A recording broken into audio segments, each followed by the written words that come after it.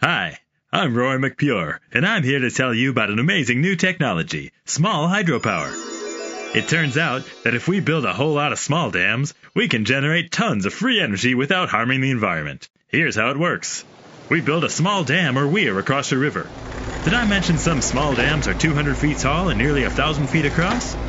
Next, we divert your river into a pipe, sending the water through our turbines to generate power. Since there's no reservoir and the river keeps flowing right through our turbines, we call this a run-of-river project. Our dams really blend into the surrounding forest, and most little critters never even notice them. On some projects, our pipes can run for 10 miles or more, leaving nothing but a beautiful empty stream bed.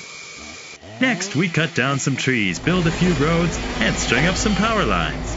Finally, we generate power, but only when the river is running, which on average is just a few months per year, and depends on how much rain and snow we've had. Thanks to global warming, we now have smaller snowpacks, so when we do have water to make power, it's not at the time of year when demand is high. But remember, it's free energy!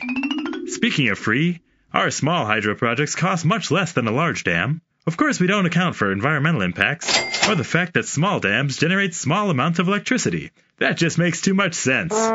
Besides, we build in extremely remote areas, so these costs can really add up. But the dam itself is very affordable.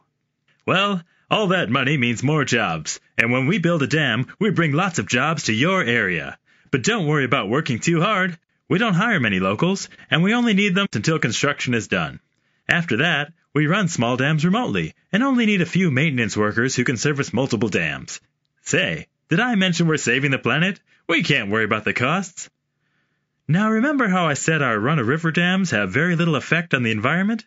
Well, that's true, but I should warn you that even small dams do have a big impact. They limit sediment transport, change water temperatures, affect water quality, limit fish migration, and drastically alter the ecosystem. Do you know what a bull trout is? No? Well, great, because if we keep warming and adding sediment to rivers, you won't have to. We won't even have to keep them on the endangered species list because they'll be extinct. But seriously, folks, what does this mean to you? Well, if you aren't a fisherman, hunter, farmer, eater of food, drinker of water, or breather of air, no problem. Small hydro is clean and green technology is the wave of the future. Even though our new small hydro technology is the same old thing we've been doing for the past 200 years, maybe it'll work out better for us this time.